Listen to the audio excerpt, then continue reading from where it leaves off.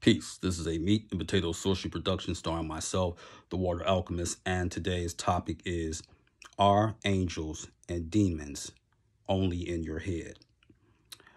The reason that I am stating such, because there's been some passionate and sometimes divisive dialogue when it comes to this. Are these products figments of your imagination, or have these entities existed since primordial times?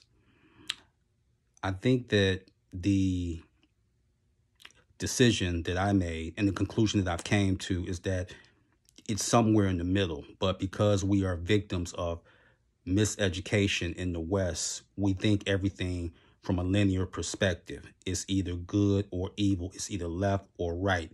It's either black or white. And the more that you evolve as a human being, and especially on your magical journey, you will realize that there's more gray areas than one can ever imagine. And that's even when it comes to the 72 demons of the Goetia, or the 72 angels of the Shema Havarash.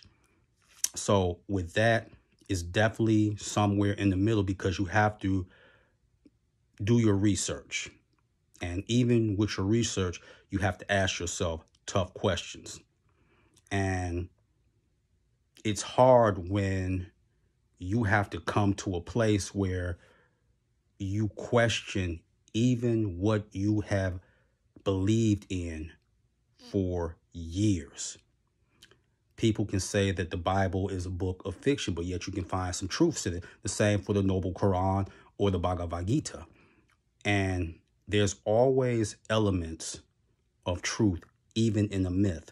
Yes, the Bible came long after the Bhagavad Gita, the Per-Em-Heru, or the Egyptian Book of the Dead, and even is based off the Sumerian Enuma Elish. But the point that I am trying to emphasize is that angels and demons have always been here. And they've been here in various cultures across the globe.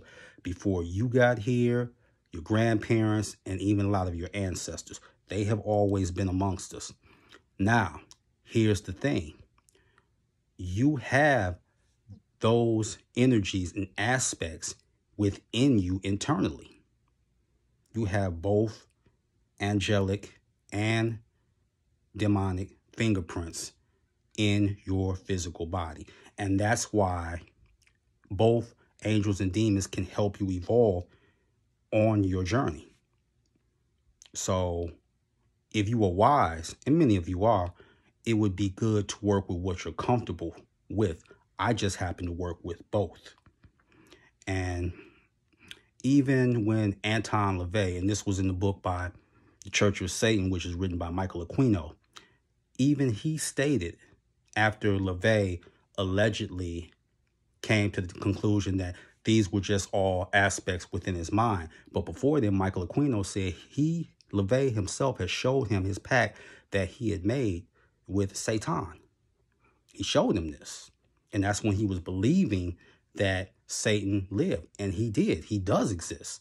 Whether he be Satan, or the aspect of King Paimon, or Lucifer, or even the aspect of Apophis or Set.